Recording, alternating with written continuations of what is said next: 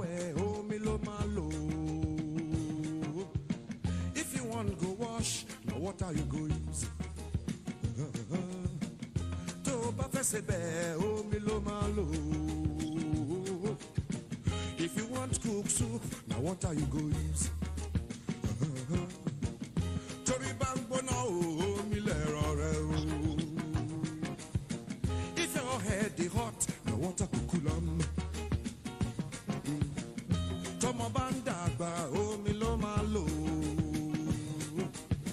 If your child they grow, water can go use. If water kill your child, now water you go use. Ladies and gentlemen, good morning, good afternoon, good evening, wherever you may be joining us from across the globe. You are very welcome to this session organized by the Education Collaborative. It is a session on AI and ChatGPT, and we are considering the consideration.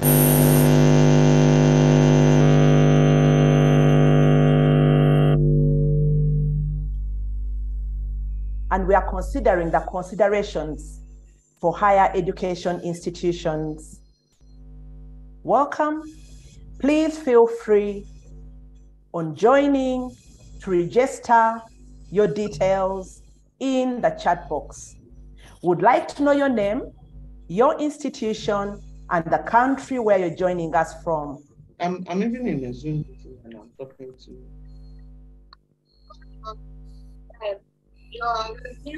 I request participants to mute their microphones if they're not talking, please. Thank you very much. AI and ChatGPT considerations for higher education institutions. As we all know, access to technology and the internet in Africa, though the lowest in the world, is steadily growing.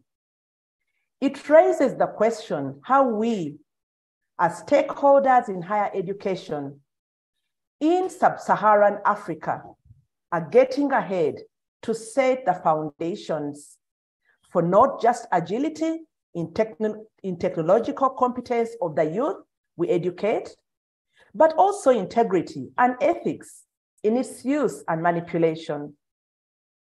ChatGPT has brought to our doorsteps and made real artificial intelligence in our daily lives.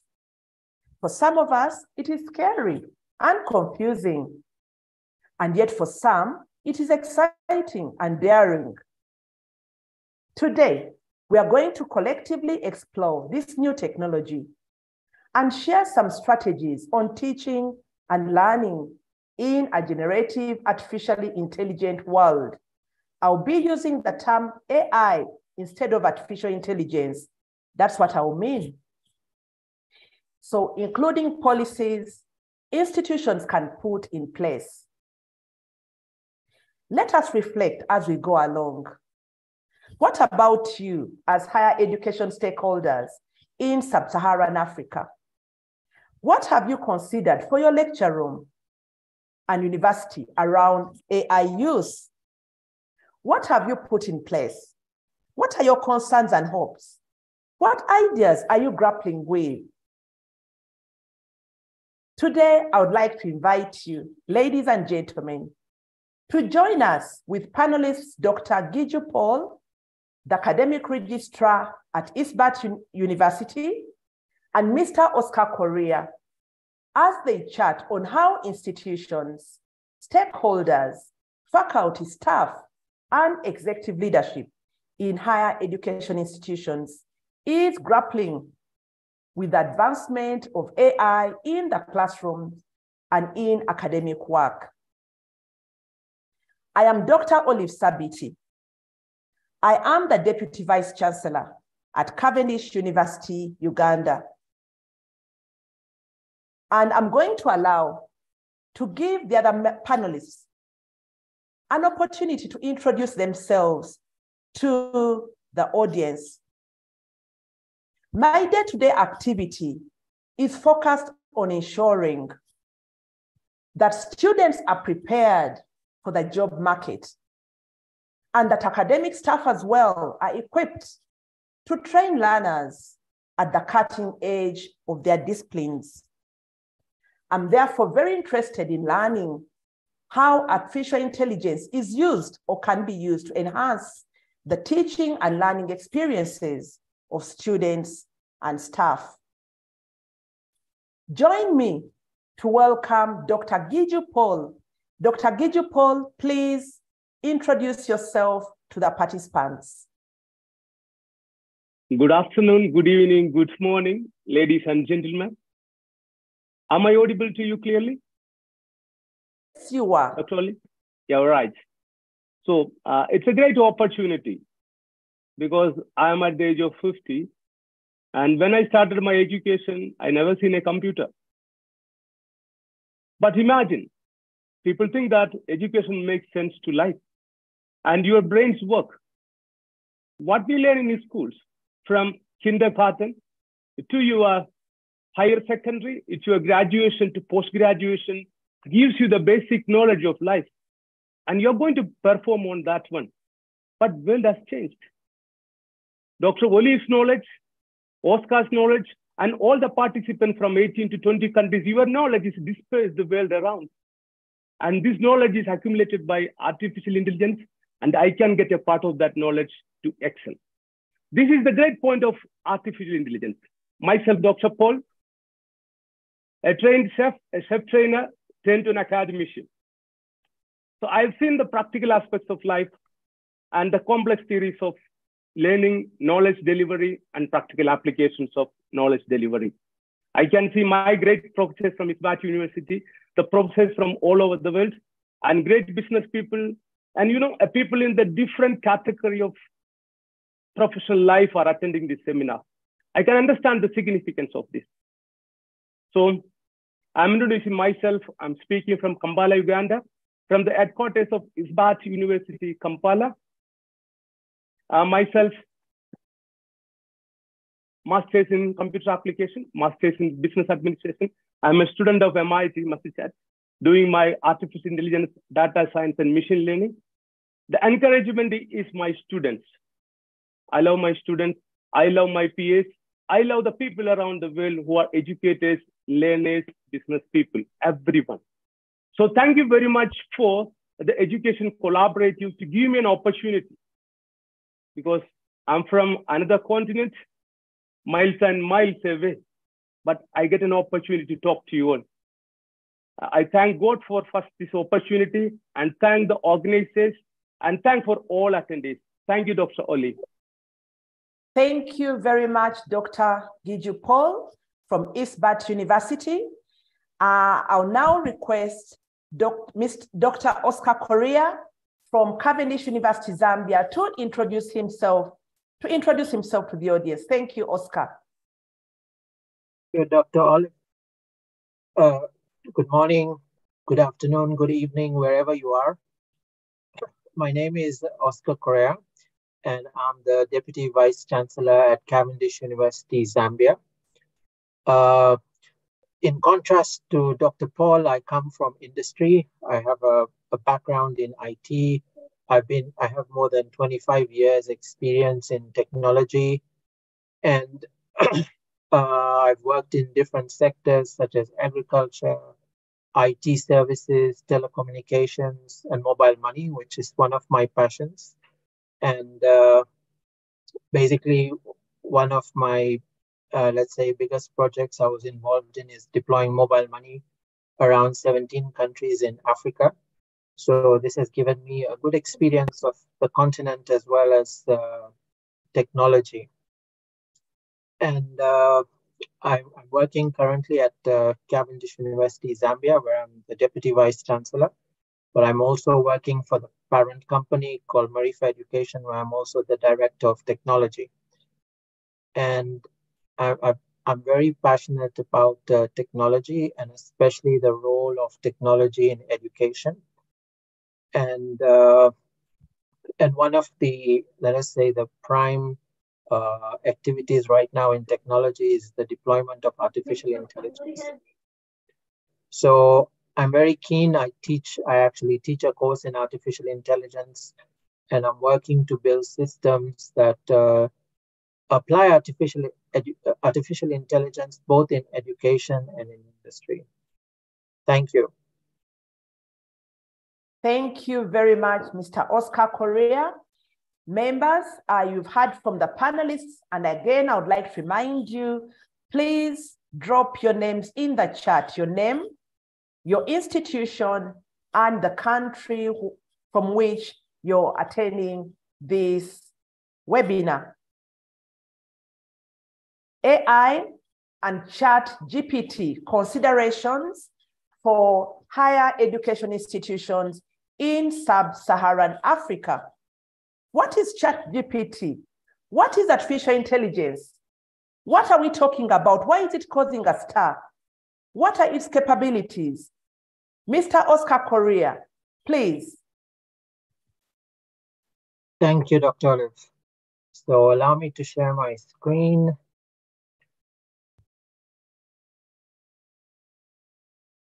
Okay, can you confirm you can see my screen? Yes, yes, we can. All right, thank you. So I would like to just start with a brief presentation on what AI is and ChatGPT.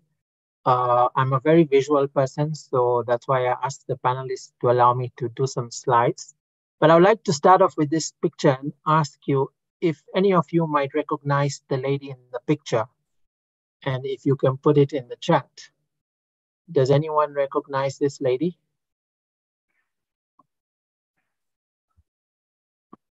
Sorry, I've lost my chat. I don't see any comments in the chat. Nobody has seen this lady. All right, thank you, Dr. Paul. So basically, this lady does not exist.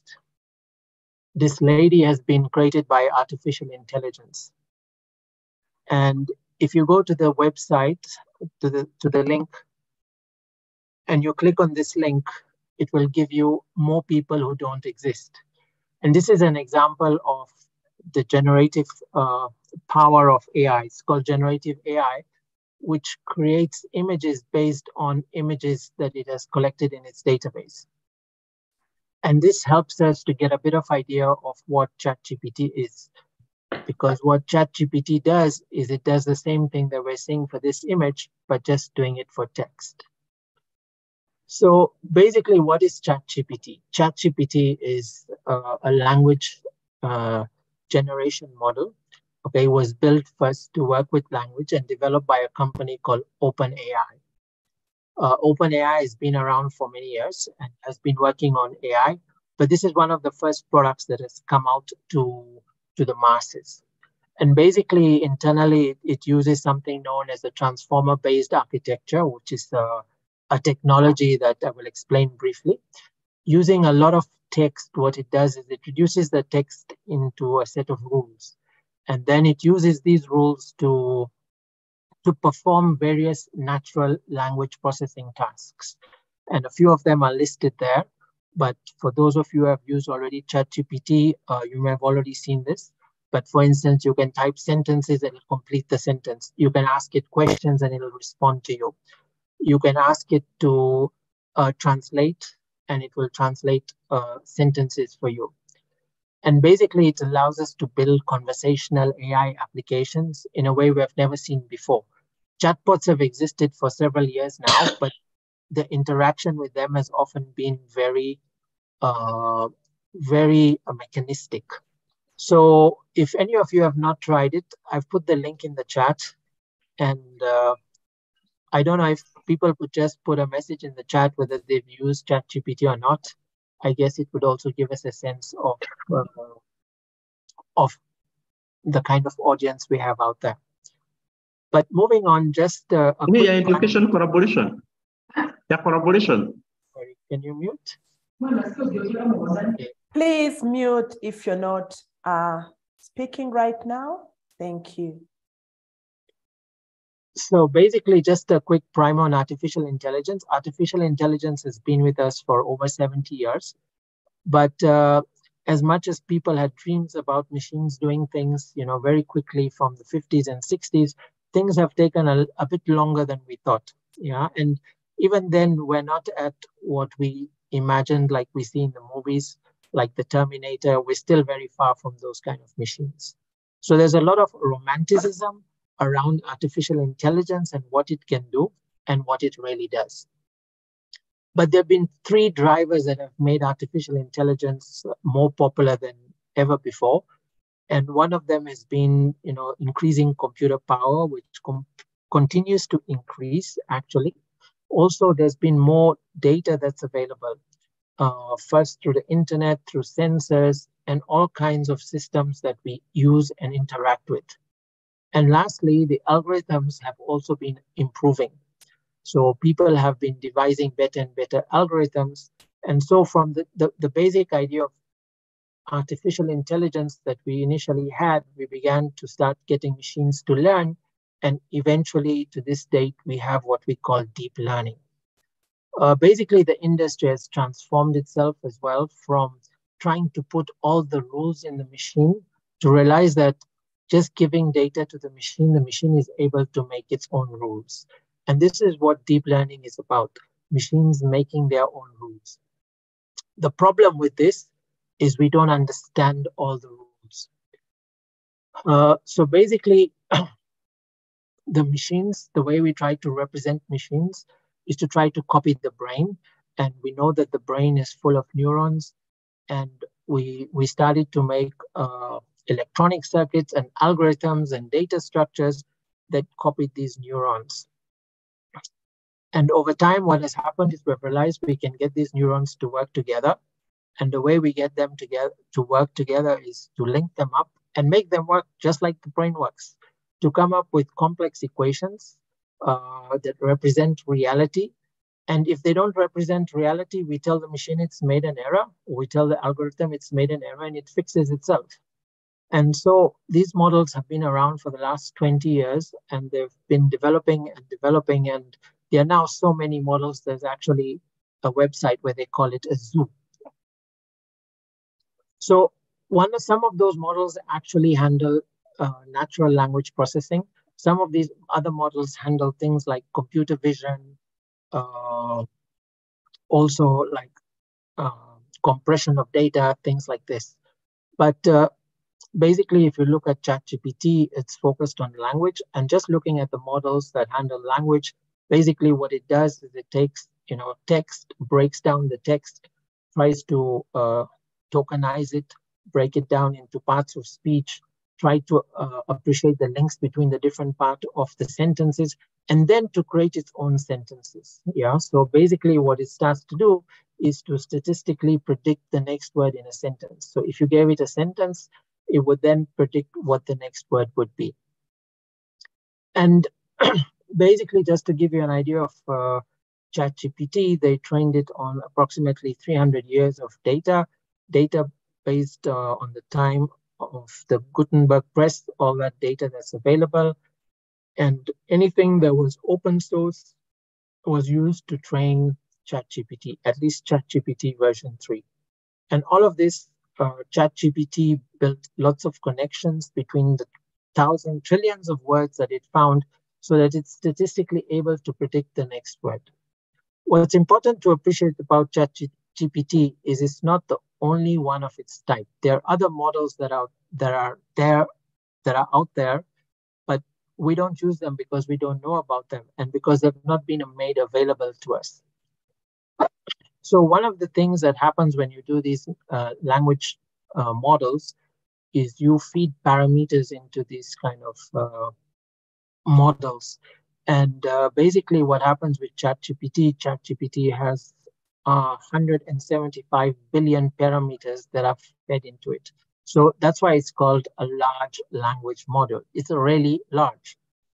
But what's interesting to know is it's not the largest. There are other larger models out there. And these are just some examples of different models out there that are being developed by different, let's say, software companies. It's just that ChatGPT 3 in November 22 was released with a very nice interface that made us, interact with it quite seamlessly. So there are other models out there, and the message that I'm trying to get out here is that there are bigger things to come beyond ChatGPT. So basically, going down specifically to how ChatGPT works, is ChatGPT basically takes data and it's either labeled with the help of a machine or with the help of a human being, and then it's used to build a model through a reward scheme, where if it gets it right, it gets a reward, and if it gets it wrong, it gets a penalty. And it goes through this cycle endlessly until it gets an optimized model. It's not the perfect model, but it's an optimized model. So to be honest with you, there's a lot of mathematics that goes behind it, and we don't have time to go through it here, and this is not the audience for that. But it basically is intended to create very high accuracy text, not 100% accuracy, but high accuracy. And an example or a proof of how accurate it's been is when you start to give it tests. And you can see here that, if you look at the red bars, that's ChatGPT doing different exams. Like the US SAT exam, it scored more than the average. All right. And these are other models that have been used for other exams. And you can see many of these models are better than human beings. Now, very recently, about 2 weeks ago, is it 2 weeks? Maybe a bit more. OpenAI released a new version of ChatGPT, and that's called ChatGPT version 4. And this is a model they've been working on for the last 6 months, and they have been improving it. And here you can see exams that they've been giving it and how much better it is than the previous one that they released in November. All right, and you can see, maybe worryingly for us academics, that it's doing quite well at the standardized exams. So what does it mean for us? Well, one of the things about ChatGPT is that it's very intuitive. And this is both a positive thing and a negative thing, because that means it's very easy for us to use, but it also means it's very easy for our students to use and possibly challenge some of the assessments that we traditionally put out there. Those take-home assignments, now they may be coming back to us done through ChatGPT. So one of the things about ChatGPT is it's more advanced than Google. It's more than just looking for information that out there on the internet. What ChatGPT does is ChatGPT is able to search the information and then synthesize it for us in a way that we can read quickly. Yeah. So for instance, I did tell you that I do work on, I do some technology work as well, and sometimes I have to write code. And sometimes the fastest way to write code is just to ask ChatGPT how to do it. Before I would have to spend like maybe an hour Googling it, finding different articles and stuff. But you just ask ChatGPT and it just spins it out. Yeah. But it can do that for many more things. Like, for example, there's the key thing you need to know is how to prompt ChatGPT, how to ask it the questions. And here is an example. Okay, I don't have time to run it in a browser, but if there was, I would show it. But here's an example of a prompt where you received an email from someone saying, "Dear Alan," or it could be "Dear Oscar, how should I learn more about AI?" And then what you want to tell ChatGPT is, please write for me a response. So you can just take this prompt over here and copy and paste it in ChatGPT, and ChatGPT will write out the whole email for you. And then you take the email and you copy paste it into your mail and you send it to Jim. All right. So this is what we call a prompt. And the prompts could be, and this is what we call prompt engineering, finding the right prompt to get ChatGPT to do the thing that you want it to do. So I've put a link in the slides, and I'm sure we're going to share this with the participants, where there's something known as a ChatGPT prompt book, which gives you a list of different prompts you can actually submit to ChatGPT. The other thing I wanted to highlight as well is that being in Africa, we have challenges that are a bit different from the world. And obviously, we know quite clearly that ChatGPT has a lot of dependence on the internet. But one of the challenges is that we don't have a lot of access to internet in Africa. And so this is something that we need to consider for ourselves and for our students. Okay, so I'm going to message that I'm a bit over my time, so I'm going to speed up. So basically, what I just wanted to highlight is that there's a digital divide, and this digital divide is big and it's getting worse. It'll get worse because of ChatGPT, and what we need to do is we really need to appreciate that ChatGPT may actually offer us the opportunity to leapfrog, just the way we leapfrog with mobile telephony to catch up with the rest of the world. And then in terms of employability, it's going to affect jobs, that's clear. But many employers think it's going to help us to work faster, although some think they're going to replace people. In fact, a recent survey showed that the most people they're likely to replace are people in marketing. Then it can also help people looking for jobs by helping them to put their CV in ChatGPT and create a application letter, or even to make a cover letter.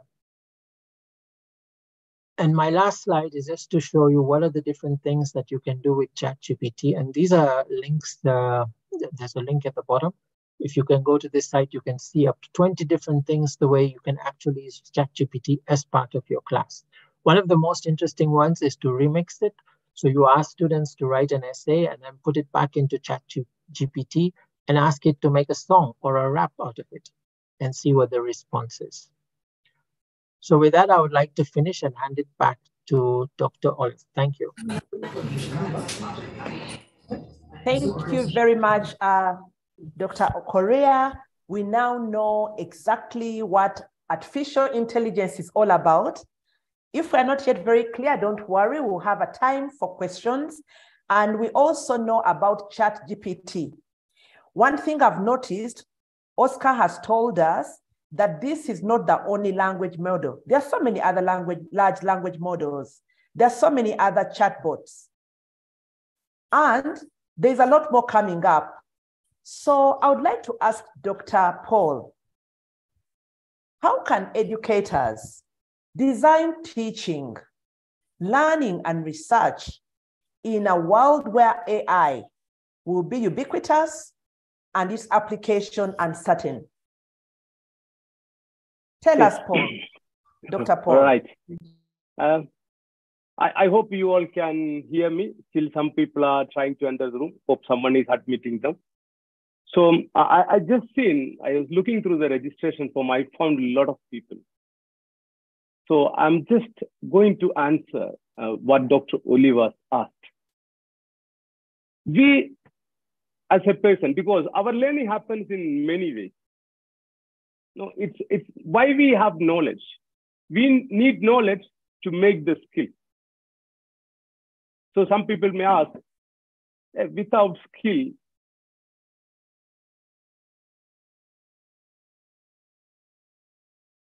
and skill, but things are a lot of confusing things. But I can tell you one thing, knowledge is mandatory, skill is mandatory. There is no point of having skill without knowledge, and there is no point of having skill without knowledge. This is my version of saying on this part. Now let's see how ChatGPT can help on this one. Now, how our learning is happening. Because if you look at our learning, it happens in our colleges, higher education institutions, because the scenario is more on higher education institutions. I focus more on higher education institutions. Our professors teach us, we all have a syllabus, then the students do a self-study. There are two roles. In higher learning institutions, the learning has two roles. One is the student, the learner. The other one is the person who is delivering the knowledge, that is a professor. It's not like the schools. So how fast the professor goes, the students, the learners has to work and run more and more. But the learning will be fast based upon the structure in which a professor, a teacher, or a knowledge delivering person is delivering the knowledge. The pace of learning happens with the structure in which the learning engagement is made to the learners. So I'm coming to my professors first, or my team leaders. If you want to teach people, if you want to learn your people, your team members or your students, you should have a learning objective, learning outcome. So when you design your learning objectives and learning outcome, let it be any of your field. Either you're in business managing teams or you are a professor, as a teacher in higher education, ChatGPT can help you a lot. It doesn't mean that ChatGPT is not going to replace you because it's a language model. It cannot have that emotions like you. It cannot mentor a person. It cannot encourage somebody because individual is individual. So to Dr. Olive's words, what I can say, first part, there is no confusion. Knowledge acquisition, knowledge delivery cannot be replaced by ChatGPT. But the good thing, somebody is delivering knowledge, he can use ChatGPT to make quick delivery of knowledge. My professors are here. Dr. Gupta is here. Many of my professors are here. Dr. Ronald, my professors are here. And we are still, I'm just telling them, use ChatGPT to make things better. I just remember a few days before I was talking to my one of my professor of finance, because I don't know, I'm very poor in finance management.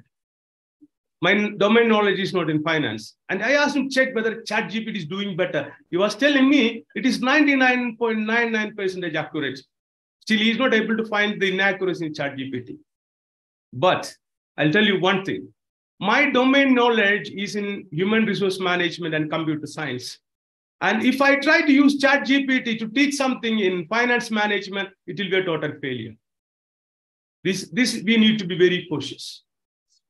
So as a person who is delivering knowledge, you have to ensure you don't be overconfident with the assistance of ChatGPT. If you don't have that knowledge, then it is very, very bad for the learner.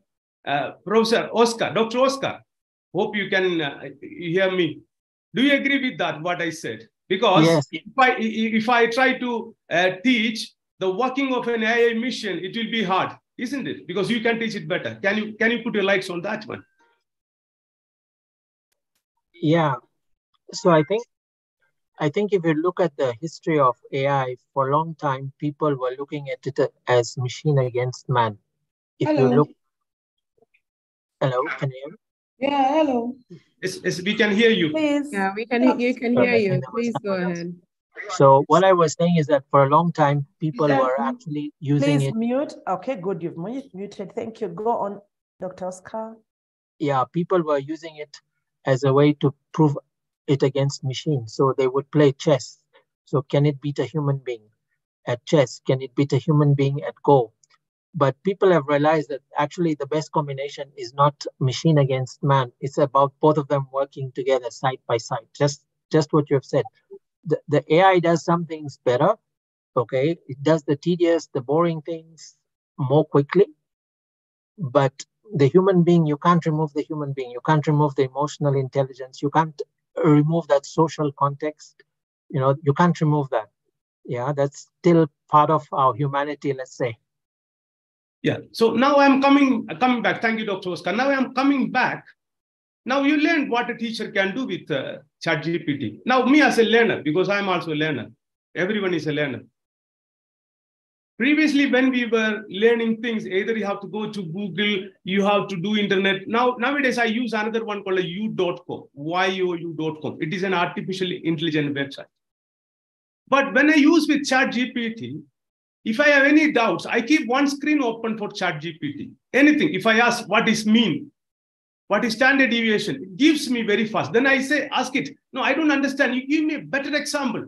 Then it gives me an example. I say, no, I'm still not understanding. Can you give me a very, very easy example? Man, it's very interesting. So you as a student, and I tell all my teammates who are attending this, you are very good students because that's why you are good teachers. Any doubts you have, use ChatGPT. It will give you accurate answers. Almost all. Now, today I was just trying to ask something. What is a good treatment for diabetes? Can you just give me a prescription for diabetes? So it was telling me, no, I cannot prescribe. So I asked him, you don't have knowledge on pharmacogenesis and something about pharmaceuticals. Then it was replying, I know, but I'm not supposed to do it.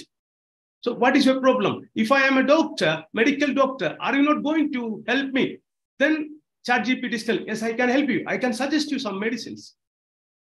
Trusting that you are a doctor, but I don't say you are not supposed to use it. See, so the one implication, you are getting a knowledge, you are getting a skill, but don't be overconfident that with ChatGPT, you'll get all the knowledge and you'll get all the skills. The domain thing is you, your knowledge, your skill. So, but ChatGPT helps you to reduce the learning curve. There is ease of learning.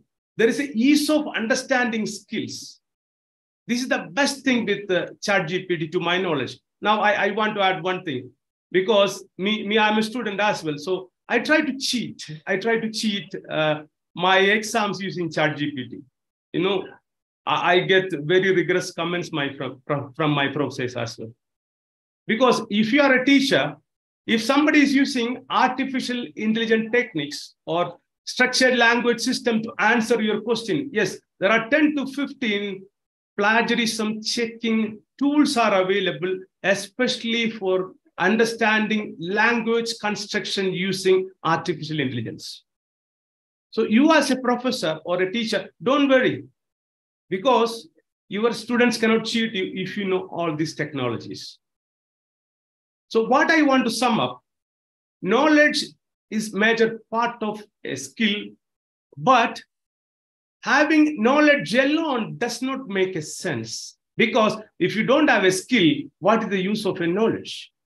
So what we have to do, we have to mix both together. And we as educators, we as team leaders, we as leaders, we as the core people of any enterprise, either of our own or you're working with somebody, you have the role to establish and ensure that the people working with you have the right knowledge and the right skills. And I can say ChatGPT can help you a lot in that. But me, a doctor named just because I'm a professor and I'm a PhD, but if I try to become a medical doctor using ChatGPT, it's going to be horrible. This is one thing we have to make sure. But it gives ease of life, make things very better to my knowledge up to now, for learning, teaching, for anything. I was just looking, Dr. Olive, if I'm crossing the time, just give me a hint. I was just, last a minute, I checked now with ChatGPT. Now I'm at Kampala. I have a team of 10 people selling used cars. What is the advice you're going to give me for the current market?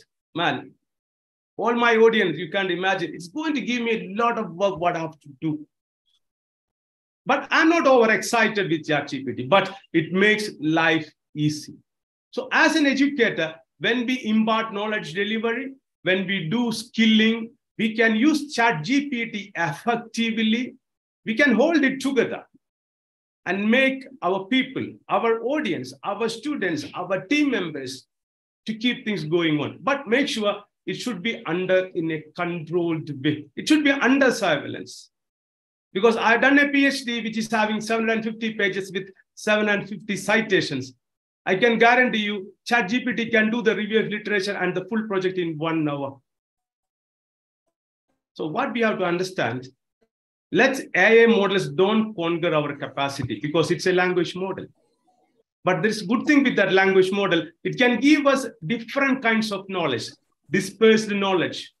Because as I told you before, Dr. Oscar is having a knowledge, Dr. Olive is having a knowledge, and all my attendees having a different domains of knowledge, maybe in particular subject. ChatGPT has a capacity to bring them all together and give to me. So to you all, if you use it effectively, it can do a better thing, knowledge and skilling. Dr. Olive, am I in time? Are you giving me some more time, Dr. Olive?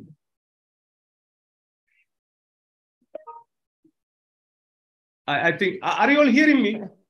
Thank you very much. Yes. Yeah. Thank you very much, Dr. Paul. Thank you very so much. I'm giving back to Dr. Olive. Thank you. Thank you very much, Dr. Paul. Dr. Paul has assured us that ChatGPT or any other artificial intelligence will not take the place of humans. It cannot compete with humans because there are things it cannot do. It cannot teach you a skill. Try learning how to drive on ChatGPT. It cannot. It can give you the instructions, but the human being is still necessary to teach the skill. Okay, we are going to pause and have a poll, but before that, people have been asking in the chat, where is the link to ChatGPT? And Dr. Correia has put the link there. Please check the link and try it. If you have any question, please feel free to pop your question in the chat box. We'll get it from there. Now, we've thought about ChatGPT. We've heard of the different things it can do in the lecture room in education. Before we continue with this conversation, I know people have many concerns, as I can see in the chat. We are going to run a poll. Please pop your response in the poll.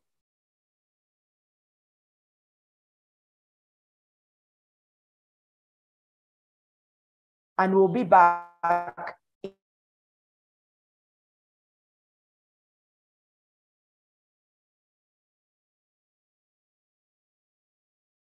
in a minute. The poll, there it is. What do you think are the two biggest challenges facing higher education in adopting AI? 2 minutes, 1 or 2. So please take the time to complete the poll. Just 2.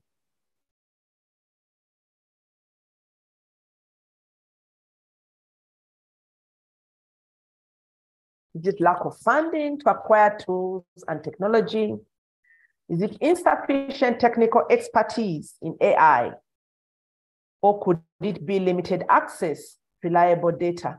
What is the big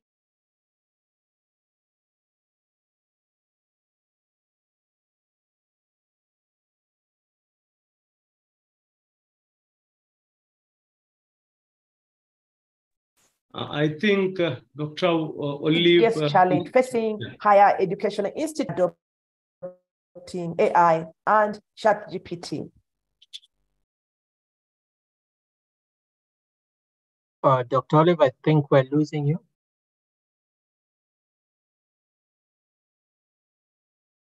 We lost Dr. Olive. Yes, I'm sure she'll be back soon. The poll is still up. I see 55% participation. I hope you can all see the poll. It's just one question.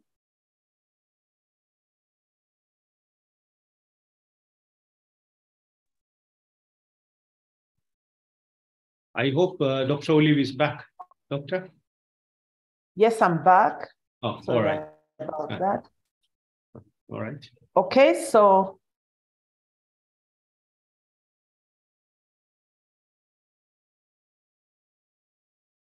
about the poll results. Are we done with the poll? Can we? So okay, results. Okay. It seems no. Okay. Let over to you. It's still going on, Ron? Yes, the poll is still open. Should we close it? Let's leave it open for a minute because I can see responses continuing to flow in.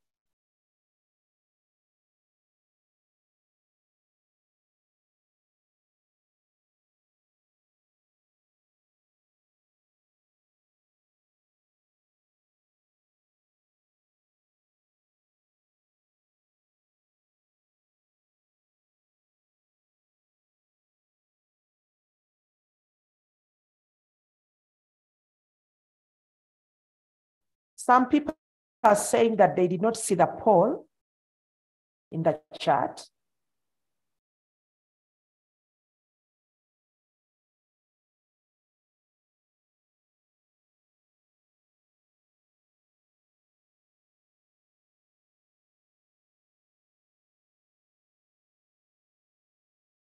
Okay, I think we can end the poll now and share the results. Can you see it?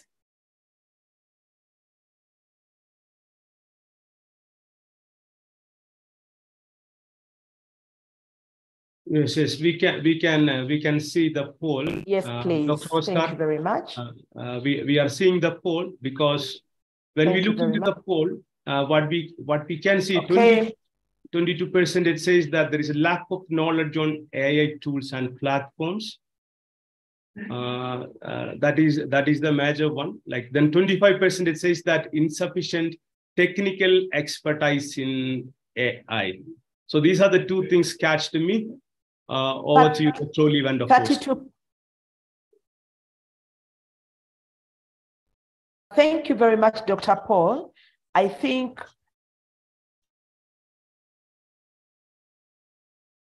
32% have taken the day. They seem. Yeah. Dr. Olive, maybe you can rejoin the call. Your line is really bad. We cannot hear you. So I think the thing that stands out from the poll is that people feel there is insufficient technical expertise in AI. To think 32% of the respondents think that insufficient technical expertise in AI is the biggest challenge. Then followed by lack of knowledge on AI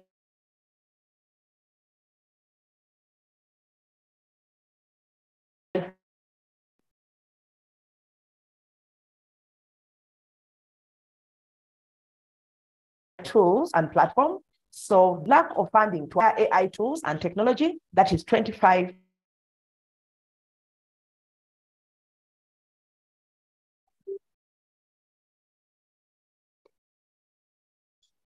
Oscar, do you mind taking over until Olive is able to join? Yes, thank you very much. So I think maybe if I could quickly comment, I think that the two main items was insufficient technical expertise on AI. And the next one was the lack of knowledge of AI tools and platforms. So maybe Dr. Paul, would you like to comment on this? Yes, I will comment on not like a technical expert like Dr. Oscar. I talk on behalf of a common man because that will be the best perspective. I tell you, if you want to use an AI platform, you don't need any knowledge. You don't need a knowledge. The only thing you have to know what you want to extract. Because I see some comments that the references given by the ChatGPT are not proper, not correct. Because we have to understand one thing. When we work with ChatGPT, don't quickly ask it a question. Because since it is a language model, better you try to start with simple questions and try to make sure that language model, it is working what you are requiring. Like if you quickly ask a question, sometimes there is a chances that it can make a mistake. So the environment in which you chat, it should understand what are you focusing, either on data science, on human resource management, on human motivation, human skills. So what I tell, to my knowledge, I don't need a specific AI skill to work with ChatGPT to extract knowledge. But what I say, I should know what really I want to extract. That is the basic solution I want to tell for that question, Dr. Oscar. Thank you, Dr. Paul. I think Dr. Olive's back. Still, she's having some connectivity. Yeah, so I mean, I agree with you, and maybe one of the things we probably underestimate about AI is that we are actually already using AI in our lives. We don't even realize we use it so seamlessly. Every time maybe you book an Uber, or when you go on to Google Maps, you're using AI. So actually, you may be surprised how much you already know about AI. Yeah, but in terms of insufficient technical expertise, I think I do appreciate that concern, but I think what needs to be done is to make people aware of the resources out there, because there are a lot of free resources that can help people, learn about AI. And then the other problem with AI is it's such a broad topic. Yeah, what exactly is AI? Is it the mathematics? Is it the computer science? Is it the domain? And actually, the truth of it is a combination of all these three things. Yeah, so it's something that you need to look at your own field. So I think someone even mentioned in the chat that there's one maybe option missing about how we can implement it in education. But we need to look at our own domain and then think how we can use AI in that domain. Thank you. Thank you very much, Oscar. I'm sorry my internet has been a bit unstable, but I'm back, and thank you very much, Oscar, for your contribution and for Dr. Paul. I can see a number of questions in the chat. One question a person is asking, let me see, who is it? Chris Fowler is saying that the biggest challenge in his mind is integrating artificial intelligence in pedagogy or creating a new pedagogy.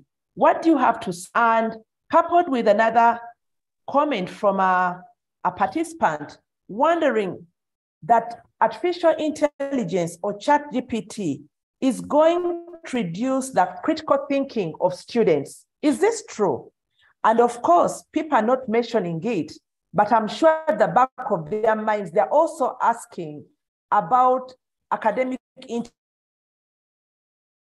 integrity. Can you give us an answer for this?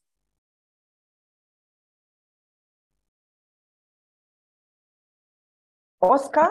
Yes, please. Yeah, so I think that's a key question, and that's why many of us are here today, to see how we can use it to improve pedagogy. So one of the things is that, education is said to be one of those things that changes very slowly. If you look at the models of cars and you look at the models of computers, they change every year, but education is something that seems to change very slowly. And even to that extent, how well has it, adapted to the modern ways of working? So I think, to be honest with you, there's been need to kind of revolutionize education, to change it, to make it more customized to the students. And that's where AI starts to take a role, where it can create like individualized learning paths for students. Yeah. So I actually know a gentleman in Australia who's developing a tool that, can monitor the way students answer assessments and then give them customized assessments. Yeah. So there are more and more tools coming out like this, and there's need to actually manage all the information that's out there so that we can take advantage of it. But it's definitely coming out there. And if you look at some of the links that I've shared, particularly the link in the last one, it gives you an idea of how you can actually, turn things around with ChatGPT. Yes, there's a danger that it will, deaden our sense of critical thinking. Yeah, but there's also an opportunity for us to turn it around and make us think even deeper than the shallow critical thinking we may already be doing. Yeah. Thank you very much, Oscar. And that is also related to another comment in the chat. How do you ensure academic integrity and ethical practices in using ChatGPT? Could higher education institutions, for example, shift to problem-based assessment? Could they shift to skill-based work? Is asking in the chat, can we have an answer to this? Could it be that it is a move to skill-based assessment that we want? Because, teaching is changing, but so is assessment. Assessment is also changing. What can higher education institutions do? Can ChatGPT defeat educators if we move to problem-solved assessment, problem-solving assessments, and move away from rote learning. Dr. Paul. Great, because that question is a bit tricky question, because we have to see it in the two perspectives. Whether ChatGPT is going to kill away the educators. Is that going to kill the educators? No. I'll tell you, it depends upon the teacher or the curriculum, what you are going to deliver to the student and what is going to be the outcome of the learning. So the basic factor or the basic pillar of any curriculum or any learning is how the course is designed. If it is an outcome-based course design, definitely it is going to deliver the knowledge and there will be a skill outcome. ChatGPT, what it can do, it can help to make this process the ease of doing these things, setting objectives, making the curriculum, preparing notes. It can help in that way. But if you are giving an assignment to a student, and sometimes you see that, oh, the student don't have so much capacities, but is performing very well. With that intuition, if you look into that one and check for the language construct use, it may be an intelligent tool the student might have used. So what I want to tell you, a teacher is a teacher and a student is a student. And ChatGPT or any AI models are an interface, an interlacing component that helps us to make the learning process in a better and easy way. It cannot keep a learner away. It cannot keep a teacher away, because teaching is not only giving information. It is identifying emotions of the student, getting into the heart of a student, because there is a saying, one child, one book, one pen, and a teacher can change the world around. Which means that if there is a teacher, if there is a learner, and if there is a tool, that can change the world of that child, of that learner. The world of a learner is changed, that will change the world of a household, it will change the world of a society, it will change the world of a nation and the entire globe. So we cannot change it like in the following way: one child or one learner, one ChatGPT or an AI tool can make the world, change the world around. No way. It cannot change the world around, because I'm from India, and we always say father, mother, God, and the teacher are equals. Which means that for a learner, my teacher is like my father, my mother, and my God or goddess, whatsoever. So we cannot replace that with ChatGPT or any AI tool. This is what I want to tell you, that we higher education stakeholders, we have to understand what all technologies come in this world. Your role is inevitable. You have to maintain your responsibility. You cannot say that, okay, I just say something, let my students use ChatGPT. Thank you very much for your insights. I now want to invite Dr. Francois Zugmo. Dr. Francois Zugmo, are you on call? I've seen you. I don't know if you're still on call, because you're from a STEM university and you have actually integrated AI into your pedagogy, into teaching and learning. I would like you to share your experience. Dr. Francois, are you there? I don't think Dr. Francois is here on the call. Maybe he dropped off. Dr. Olive? Okay. I see a hand up. Is Dr. Eva Shalin here? I saw her moments earlier. Okay. Please. I don't see the hand. Okay. Oh, the hand is down now. There was a hand up. There are a few comments in the chat box. Okay, we'll go back up. The hand is back up. Sorry. Kim Wise or Kim Wise? Kim Wise, please go on. And I'm coming to the comments in the chat in a bit. Dr. Kim Wise. Yes, Yes, thank you so much about this. I think this one is just a game changer and also a boost to the teaching. To me, I see that it is an advantage because it is encouraging, according to Bloom taxonomy. It's encouraging the high order thinking because from teaching profession, what we are aiming at teaching the learner or the learner to learn, we aim at psychomotor, cognitive, okay, and then affective, not so the feel, having the feel, and then this student must act, and then this student also must have critical thinking. So the ChatGPT is just bridging a gap. It is not taking it all, but it is a tool that is helping us, like somebody using a blackboard. A blackboard will help me to carry out my role. I'm not interested in the blackboard, but the blackboard will help me to write on it and transmit information to the student. So we are seeing also that this AI, which is the GTP, is coming in to help us, especially sometimes we have been using the lower order knowledge only, okay? Because now gone are the days you could ask students to state, just define, outline.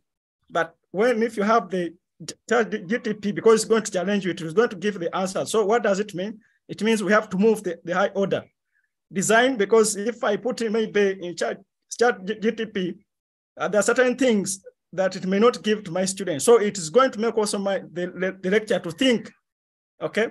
To think, I think setting application questions, okay? Giving them scenarios. I think somebody was talking about it, that now here we shall be talking about applying the knowledge. So ChatGPT is very, very important in the teaching. Yeah, thank you. Thank you very much, Dr. Kimwise. He mentioned yes, I'm from Cavendish University, Uganda. Sorry.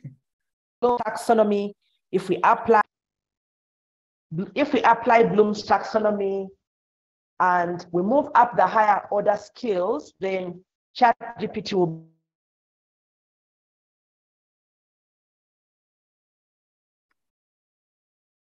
I see there's another hand up. Fabina Yeboah. Be useful because it will handle the law while our students will an evaluation. Now I'll go through some of the comments in the chat and our panelists can prepare to respond.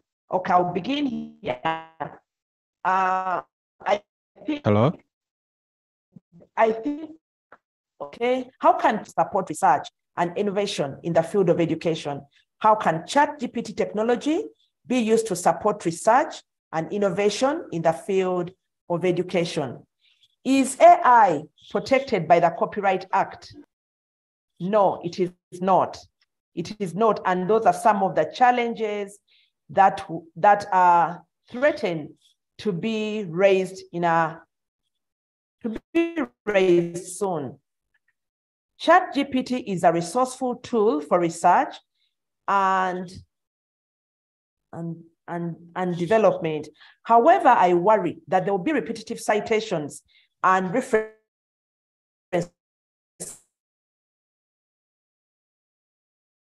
than citations. It's actually saying it can make up citations, it can make up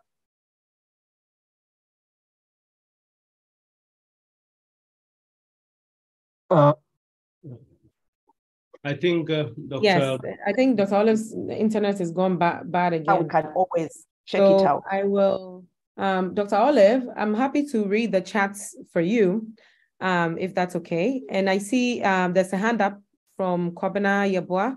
Kobina, please go ahead while I look through the chats for more comments. Yeah, thank you very much for this opportunity.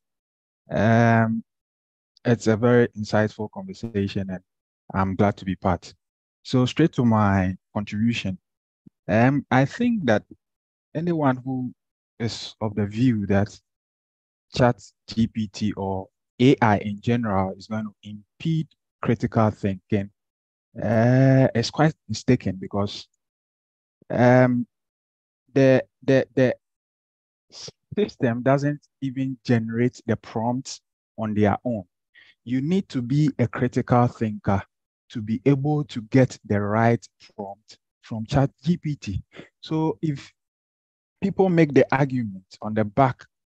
I mean, people make the case on the back of the argument that ChatGPT is going to make us lazy.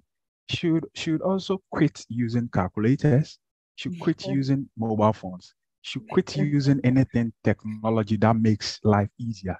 In fact, what's the essence of critical thinking? I mean, critical thinking, once, I mean, computers or AI is able to give us that critically thought through prompts, there is no need to, putting pressure on the brains to be able to, think critically. When a system like AI, open AI, is doing everything for us. So, I mean, it's a very good thing that we have AI in the system and it is helping us. Maybe it is now time for us to allow things of the lower mind to be done by AI, and then we focus on being able to use our higher minds. I'm trying to go philosophical and spirituality. Thank you very much. Thank you very much, Kabna. Thank you. I want to answer one critical question. This is by Muge Gideon. The question is, it is Muge Gideon, I believe. The question is, what your concern regarding ChatGPT in online learning, especially in universities that offer online exams?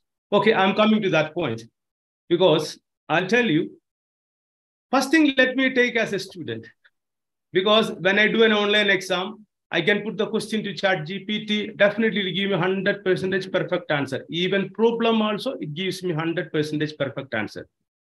But what you can do, there is a facility called as lockdown browser. A lockdown browser is when you are giving your exams to a student, you have to ask the student to only use the lockdown browser. You can use your links to be done through the lockdown browser only. So if the student is attempting to use any of the other browsers or try to open a new window or a new tab or a different application, it will close the exam. So there is a facility for that one. So in which the student cannot use ChatGPT or other means. And more on top of that one, we at ISBAT University, we use another proctoring using artificial intelligence because we look at the movements of the student. Suppose the student is trying to look into a piece of paper and trying to put the things automatically, the camera that is attached to the student's system will make the log the exam. So that is a motion detection using artificial intelligence. So these two methods can help. The first one, what I told, is a lockdown browser. The usage of that one can stop students not to use these kind of things. Thank you. Thank you. Thank you so much, Dr. Paul. Oscar, did you want to add to it? Yeah, I wanted to answer another question that's been coming up in the chat regarding the ethics. Yeah. Yes. So the ethics of artificial intelligence is quite a challenge. Yeah, if you look at what we look at data ethics, the management of data, many countries have data protection acts. And these data protection acts are very clear about what to do with data, who is the data controller, who is the data processor, what happens if data is leaked, what are the steps, what are the even standards. With AI, it's a different ball game because, if you look at an example of a weapon, if someone has a gun and someone kills somebody with a gun, who is at fault?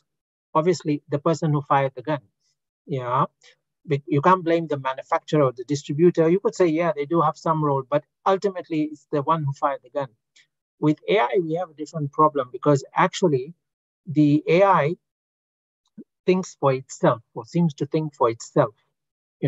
So even someone using AI to come up with, using ChatGPT to come up with an answer, they may very innocently think that's a very valid answer, but owing to biases, owing to the way it's been implemented, it may be wrong, it may be criminal, So there's actually a whole chain that needs to be understood. And actually, okay, this is a huge debate. It's very difficult to actually put a law out there for AI. And the best that people have come up with, and some of the best regulations are in the EU, people have put out guidelines that everyone, from the developer, from the implementer, the one who's testing, the one who's even using it, have some responsibility. And one of the important things that needs to be taught in our education system is that when you're developing AI systems, they need to be developed inclusively. You need to get everyone around the table. You need diversity when you're building these systems. Yeah, so it's a big topic, but it's a very important topic. Thank you so much for that addition. And I think it really goes to some of the foundational aspects. Rose, I seen a question by Jenna.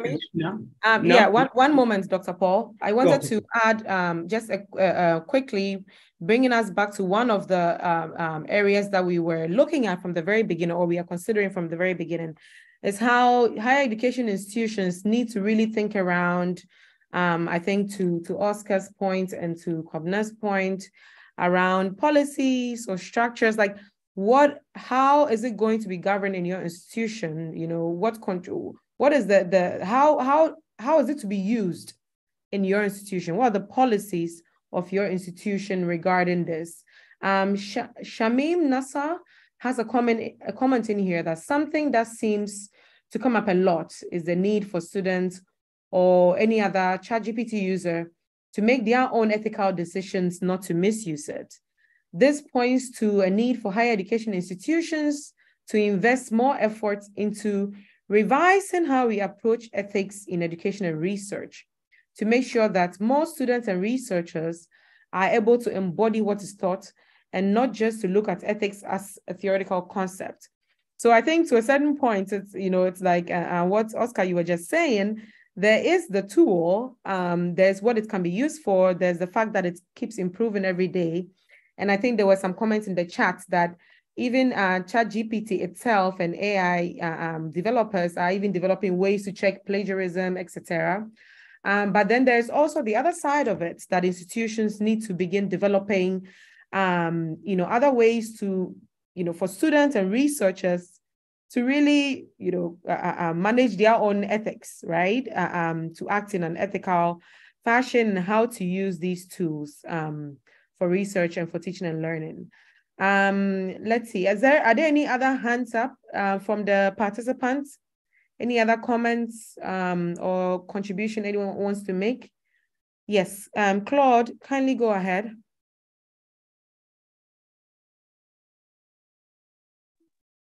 Okay, thank you very much. Can you hear me? Yes, we can hear you. Yeah, I'm Claude from Kepler College in Kigali, Rwanda.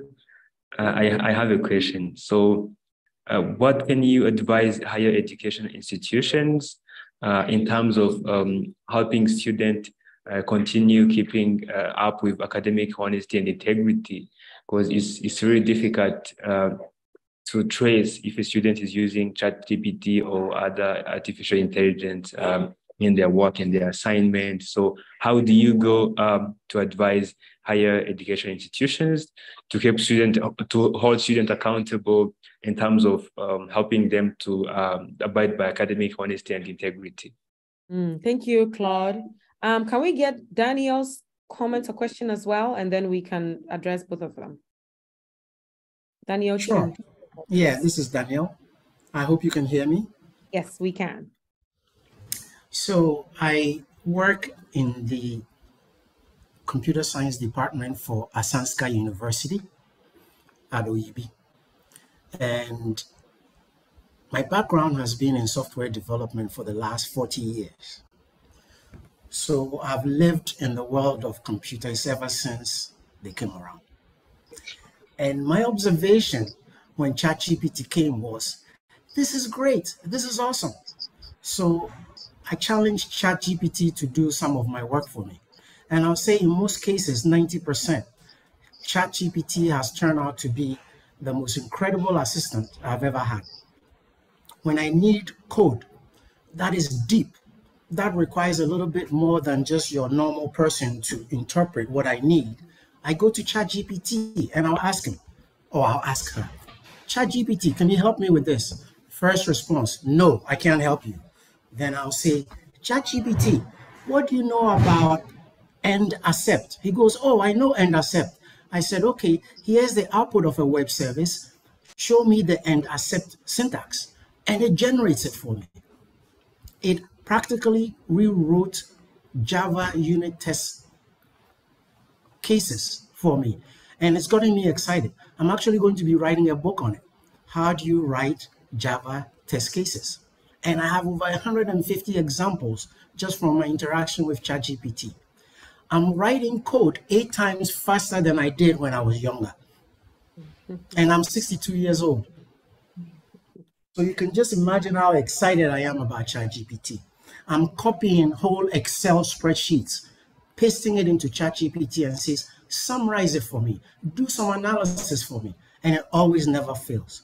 So I'm just volunteering my service. Anybody's confused about ChatGPT, they should reach out to me, and I have time, and I love to teach. Thank you, Daniel. I think it goes to, one of the stuff point Dr. Paul and Oscar mentioned earlier about knowledge and skill, right? Knowing exactly how to use the tool and how to give it a combination of things to, help you arrive at what you're looking for.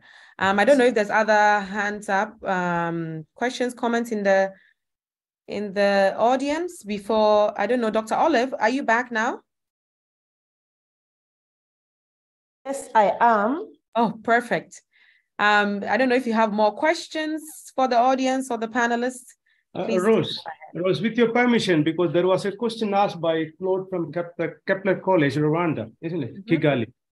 Yes. That was the first question. On academic integrity, yeah. Yes, academic integrity. Yes, honesty.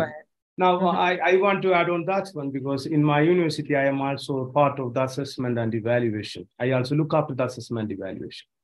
Because our professors, because basically you as a teacher, you know that integrity and honesty, if you have integrity and if you have honesty, definitely that will be imparted to your students. But the world is so smart, because everyone uses smart methods and shortcuts.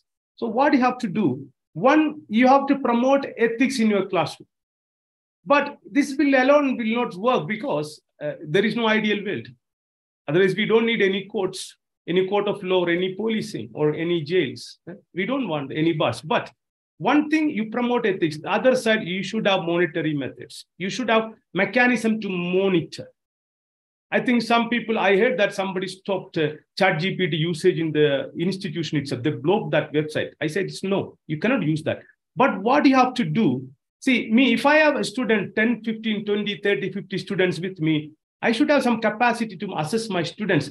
What is the capacity of my student?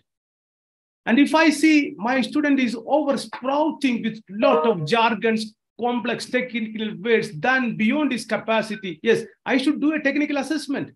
Where this boy is getting this one? Yes, then you can find there is a language construct that is happening in between using artificial intelligence methods. And if you want to still check, you can use a plagiarism software. That is one method. So basically, as a teacher, you should have the capacity to assess your learners, not only with their answers, but also how capacities they are in. And if they quickly change that, if they boost up like anything, in split second, yes, they're using ChatGPT, then or artificial intelligence tools. The second one, if a student using that kind of things, yes, you put punishments. So what is going to happen? The students will ensure that I don't do this malpractice. I call it as a malpractice because it is a cheating. It's a cheating. As I told you before, something what I've done for 5 years can be done in 1 hour or 1 day. So these two things, be educated has to make sure the integrity as well as the academic honesty. Promote that one, then make measures to look into that one. These are the only two things I can suggest. Thank you, Claude, for that question. Thank you, Dr. Paul. And of course, just remind our attendees and people who are interested in this question on academic integrity, the answer really lies in the shift from rote memory, knowledge-based learning, and the shift. So we need to shift to skill-based learning. We need to shift to problem-based learning.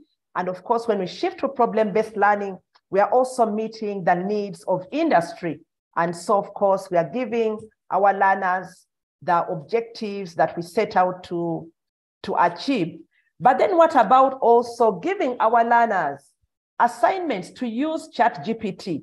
You ask them to actually use ChatGPT and then to give you references, to support the answer, to critique the assessment on ChatGPT, because we've already seen ChatGPT does not give us references. Sometimes it makes them up. It hallucinates.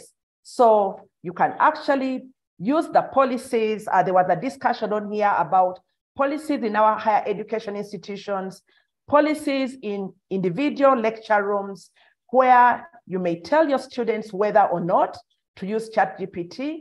And when they use it, they should be able to critique it. And so we should not be very focused on deterrence. We should be on detection. We should instead opt for those higher skills. Okay, thank you very much. Please, someone please mute. So thank you very much. Now I would like to invite Dr. Correia to make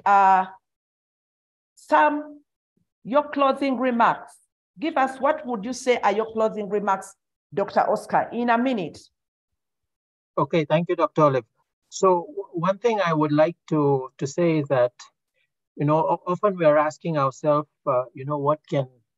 what can technology do for education?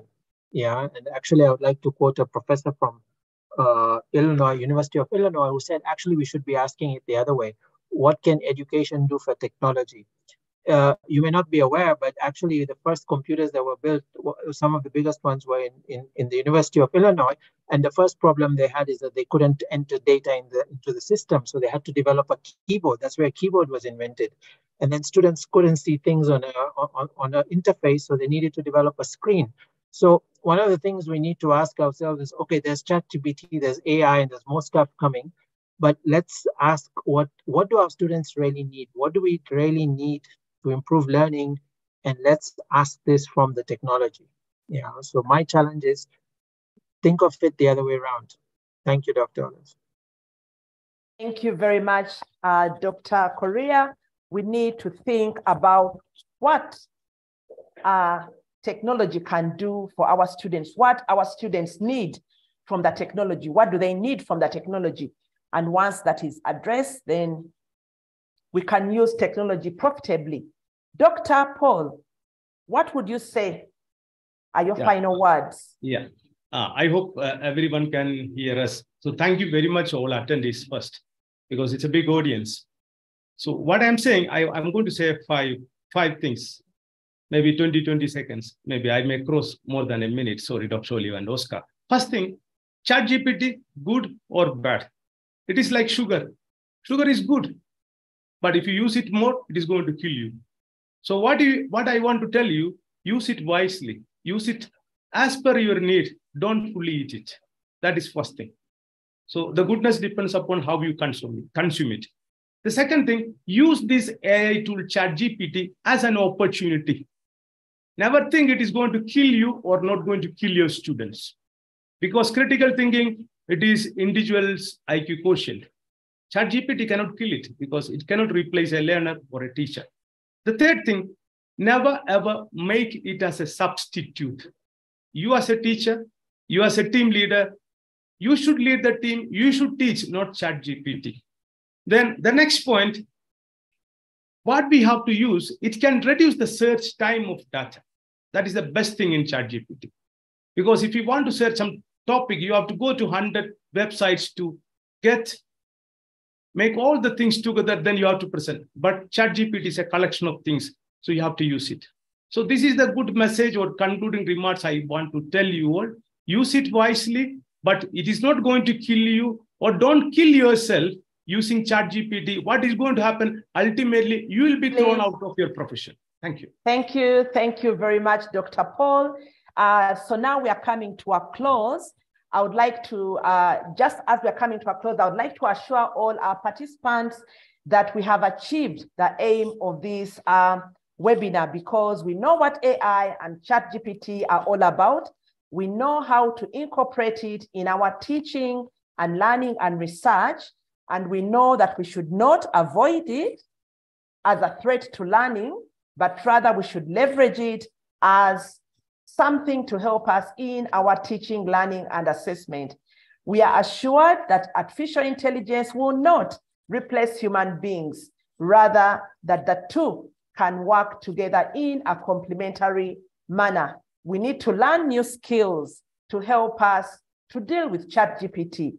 Prompt engineering, we need to set up policies in our institutions. The conversation is not ended today. The conversation is ongoing. We continue to reflect. We continue to think. So keep going. Do not resist technology. You have to leverage it as it is a supplement. Let's tell our students about ChatGPT. Thank you very much. I would like to say, please do not go. We are going to have a group photograph. We are also going to do an evaluation. I would like to thank you so very much. We've received all the questions and comments in the chat, and so we shall be responding to these. If we've not responded to them now, we shall be sharing on your emails where you have shared your emails. And thank you very much. And I would like now to hand over to the organizers. Thank you so much, Dr. Olive, Dr. Paul, and Oscar. Really appreciate your time. Thank you to all the audience for joining. As Dr. Olive said, this is not the end. This is only the beginning. Obviously, there's more we need to discuss around actually how do we implement some of the stuff that we've discussed here today, right? So how do we implement embracing ChatGPT in the classroom for research, for learning? A lot of this conversation will continue during the track on faculty development at the upcoming June convening, which is in June, also organized by the Education Collaborative at Cavendish University. So if you are able to, please join us this June in Accra from the 14th to the 17th, or 13th to the 17th in Accra. For now, let's see. I think we're going to do a photo, right? Okay, let's see. Vanessa is sharing screen. More on Vanessa, we cannot see your screen yet. Oh, it's gone away. Okay, so if you're on the call and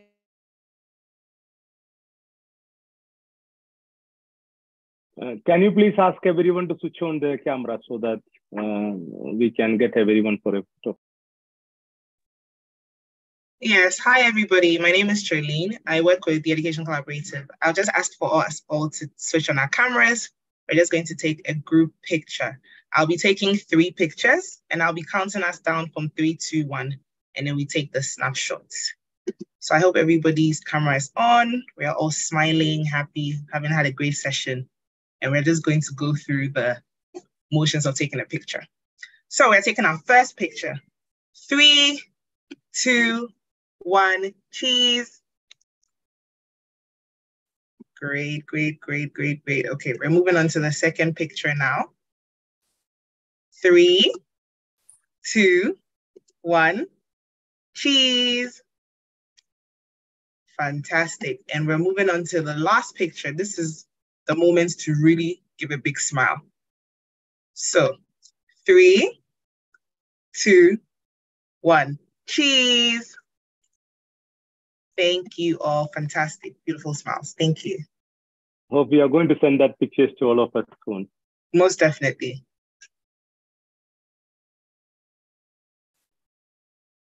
Thank you. Thank you so much. So I'm putting the evaluations in the chat box. Please fill it before you leave the session. We've all learned a lot. So please don't leave. Fill it before you leave. Thank you very much. And then the registration for the June convening is also in the chat box. Early bird registration ends April 17. You don't want to miss that. So you can also register as well. So the June convening is bringing together institutional executives, heads of department from across the continent, policy experts to come share learnings and also continue the discussions that we've started. And we'll do all of this in person. So Please register for the June convening. Also, you have the opportunity to apply for grants of up to $200. So the grants are also ending on April 17th. So it's very important that we apply very early so that we have access to apply for the grants as well. So take this opportunity on the call to apply for the June convening as soon as you can, and also for the grants. Thank you so much.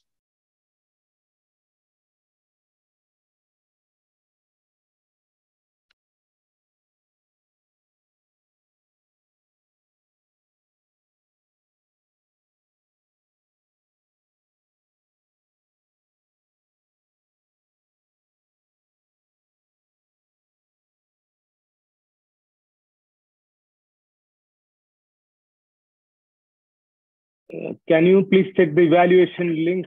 Someone is saying there is a problem with the evaluation link. Can you please check? Yes, yes. Has anybody been successful with the link? Try it again. I have shared it in the chat box.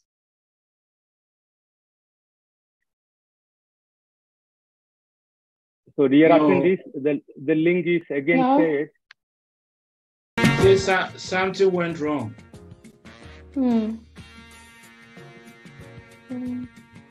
Oh, it says the link is still not working. Oh, wow. It's working from my end, so I'm not sure. It's asking me to log in. Does it have to log in? Okay, okay. No worries. We'll send, when we are sending the thank you emails, we'll add the evaluation links as well, if that's okay. Oh, thank you okay, so that much. is great. That is Yes. great.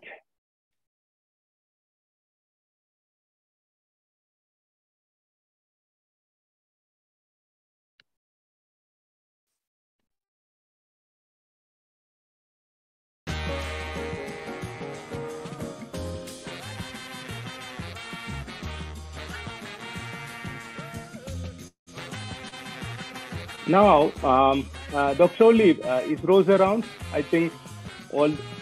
Please wait, Dr. Paul. Please wait. Okay. Okay.